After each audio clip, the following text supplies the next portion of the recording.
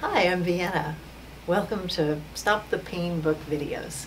Now we're going to demonstrate one of my favorite muscle release techniques called Shrug Chicken Wing Lean. It's also the upper trapezius release, but that doesn't have nearly as much fun value.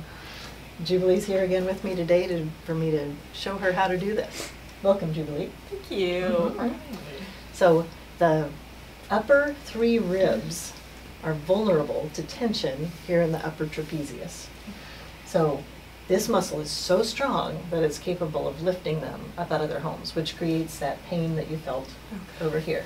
So daily would be a great release for this, just to keep this happy up here. So one of the common things that I hear is people saying it burns across here. Have you experienced that? Yeah.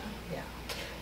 Typically, after sitting reading for school, doing homework and such as that, that's a pretty common response.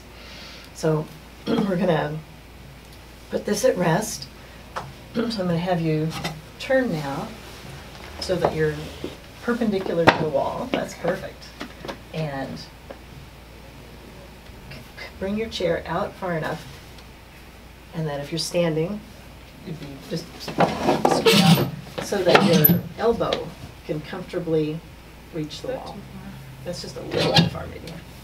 That's perfect. Okay, so now I'm going to have you shrug your arm up. Yeah, so your ear's toward your shoulder. You don't actually need to bring your ear close to your shoulder. The idea is to move your shoulder. That's very common. So shrug, and then chicken wing your arm out at a 90-degree angle. Is that 90? Down just a little bit. Perfect. And lean into the wall. And make sure you're maintaining the shrug. Okay. Very good. So we're going to do that for we're going to do 45 seconds because this one tends to be pretty tight. So let's go ahead and do that rib expanding breath again because we're dealing with ribs here.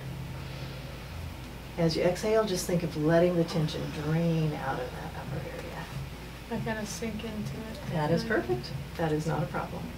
Let's take another breath.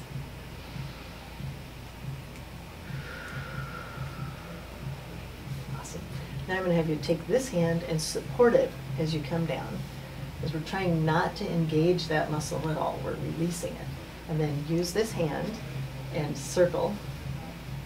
Just get some movement in that shoulder. All right. How's that feeling? Awesome. All right. Reach up there and feel if there's less tension. Very good. Now there's one more step.